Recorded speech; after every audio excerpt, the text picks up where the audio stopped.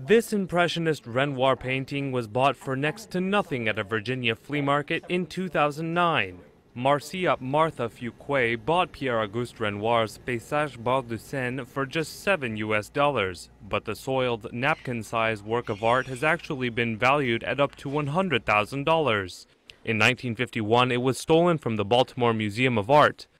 On Friday, Judge Leonie Brinkema dismissed Fuquet's claim of ownership and said the painting must be returned to the museum.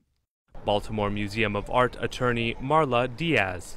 We've had a result from the court today on our motion for partial summary judgment that has dismissed the claim of the owner who purported to buy the painting at the flea market.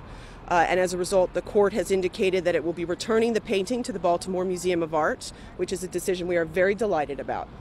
Fuquet said she didn't know it was a Renoir and stored it in a garbage bag for 2.5 years.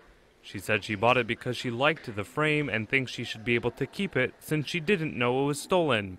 But the judge noted a property title cannot be transferred if it resulted from a robbery. What happened to the painting in the time after the theft in 1951 and the time it surfaced at a flea market is unknown.